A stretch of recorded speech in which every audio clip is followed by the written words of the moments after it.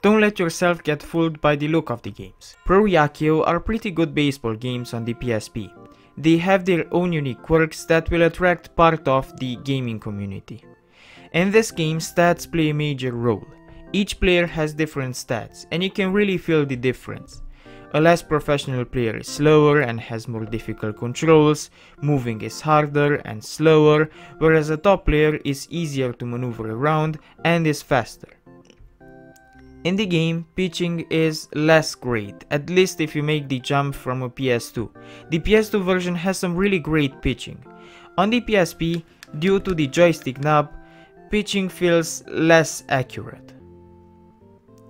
As for game modes, you get quick play, a career mode called pennant mode, a home run competition mode, an arrange mode where you can manage transfers between teams.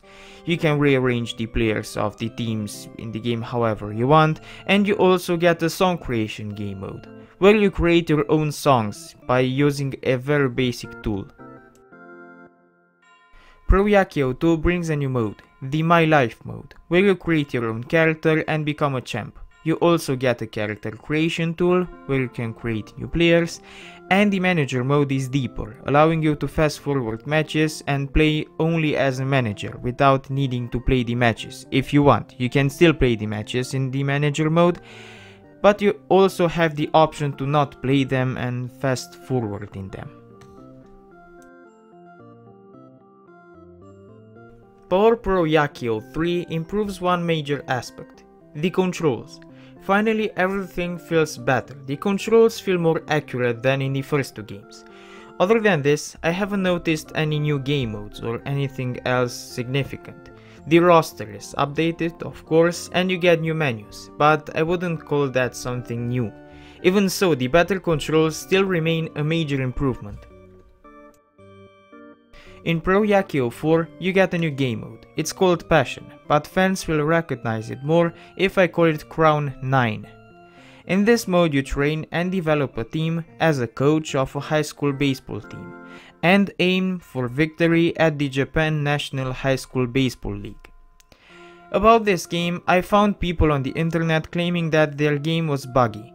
They said that, especially when you are in pennant mode, you can encounter the bug that the power of the new foreigner drops abnormally after a few years. Pro Yakyuu 2010 tries to fix one big issue the franchise had on the PSP from the first title: the loading times. They were always on the longer range, and with 2010 they tried to fix this. And how did they make the loading times faster? By deleting part of the sounds. Many sounds were deleted so that the PSP doesn't have to load them anymore. And this isn't a good decision in my opinion, because the game loses its immersion.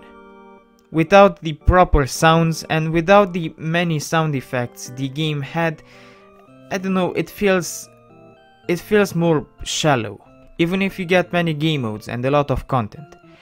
In my opinion, this wasn't a good decision. The game loses its immersion. In rest, aside of the aspect that it became easier to acquire special abilities, the game is pretty much Pro Yakyuu 4, but with many sound files deleted so that the game would load faster.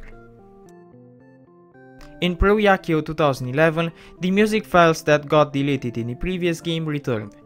The developers realized that cutting the music would make the experience worse, even if the loading times would be faster, so they preferred to restore the files, even if the game takes longer to load now. The game is the same as Pro Yakyuu 4 in game modes. And as for Power Pro 2012 and 2013, they don't bring anything new either. The best way to describe the games is by citing Game Catalog, a Japanese review website. Game Catalog says that 2013 is an unpleasant PSP version without updates.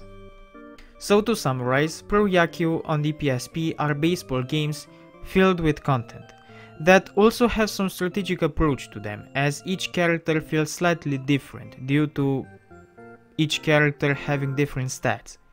But unfortunately, the controls don't feel that good, and the loading times are fairly long. The first games brought improvements in gameplay with each year, peaking at Power Pro 4. From Power Pro 4, the gameplay remained the same, and the focus was switched to the graphics. From 2010 to 2013, you can see some nice graphical upgrade, which makes 2013 the most complete in gameplay and the best looking game. Okay, so this was the video. If you liked it, please hit the like button and subscribe. If you want to financially support me in my pursuit to review as many video games as possible, you can do that on Patreon or on the channel's membership section. You would help me a lot. If you want, you can follow me on Twitch, Instagram or Discord. And if you want to see another video of mine, just wait till I stop talking and there will be thumbnails of other videos I've made. Thanks for watching.